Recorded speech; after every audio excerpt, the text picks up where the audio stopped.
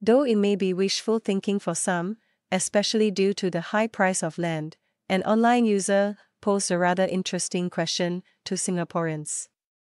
In a news forum, the individual gave Singaporeans a hypothetical scenario, asking them if they would prefer to buy a higher-end condominium or a more modestly appointed land property if they had a budget of $2 to $3 million. Let's say you have a budget of $2 to $3 million. The online user wrote on Sunday, December 17th. Would you prefer to buy a higher-end condominium or a more modestly appointed landed property? The user then shared, when I was younger, I always dreamed of living in a landed property because of the outdoor area and the appeal of being on the ground floor, which felt safer than being high up. I have always wondered why people would spend so much on a condominium when they could potentially buy a landed property for an equivalent amount. However, as I have grown older, I feel that my perspective is shifting.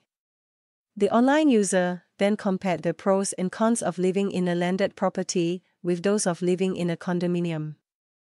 With landed properties, the quality of living doesn't seem as high because you need to act as your own property manager, and the maintenance of facilities can be challenging.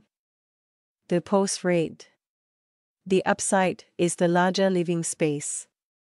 In contrast, condos offer a smaller space and some have a significantly higher price per square foot than landed properties. While you lose out on having your own outdoor area and car porch, the standard of living feels higher. As I age, I find myself preferring fewer, in terms of quantity, material possessions and less clutter, which simplifies my life. So, given the choice between these two, would you opt for a higher-grade condo or a lower-grade landed property? There was quite a divide in responses to the question. While some online users said they would prefer living in a landed property, others found the cost of maintaining it too much of a hassle. On the other hand, while some said they would prefer living in a condominium for its facilities and accessibility to public transport, others brought up the issue of pesky neighbors.